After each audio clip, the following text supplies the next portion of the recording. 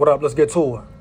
The Minnesota Vikings need to look at Andrew Booth Jr., cornerback from the University of Clemson. So I just peeped film on him recently, right? We talk about an acrobatic corner, a ball hawking corner, great ball skills when the ball is in the air. This is that guy. 6 foot, 194 pounds. Let's get into some of the pros about him. His size and length, he's a long cornerback. Has great size. His ball skills, like I said prior, very acrobatic, man. Can catch the ball from any position.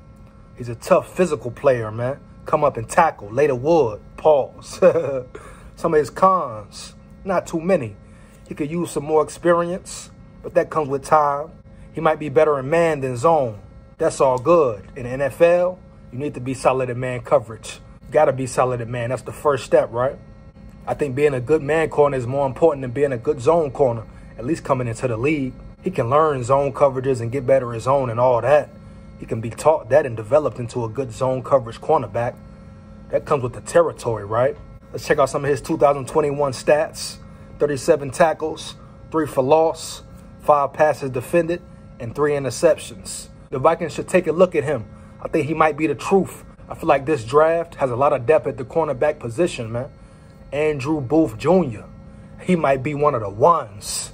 Just looking at him on film, seeing the way he flashes, he gets to the ball, how he defends the ball in the air. He's an athlete, man. He's a good cornerback, all-around corner, man, versatile as well. With that being said, Vikings, take a look at this guy, straight up. That's my take, my opinion on it, man. Ooh, me. Ooh, me. I ain't got no picture, hear me? SKOL. Like that.